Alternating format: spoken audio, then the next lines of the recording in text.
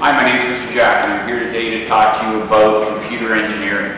We offer computer engineering in both grade 11 and grade 12. In the grade 11 course, we start with hardware. We actually take a computer apart. We look at all the components, we see how they operate together. We put it all back together and we hope it still works. We do get from there into electronics. We understand electron theory, Ohm's law. We go from there into binary language and how the computer talks. We look at that point at the gates of a computer. They're the basic building blocks of a CPU.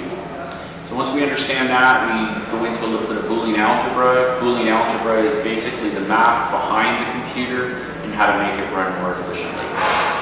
We then explore careers in the computer technology fields and what kind of schooling might be required to pursue a career in computers, whether it be networking or possibly something with hardware.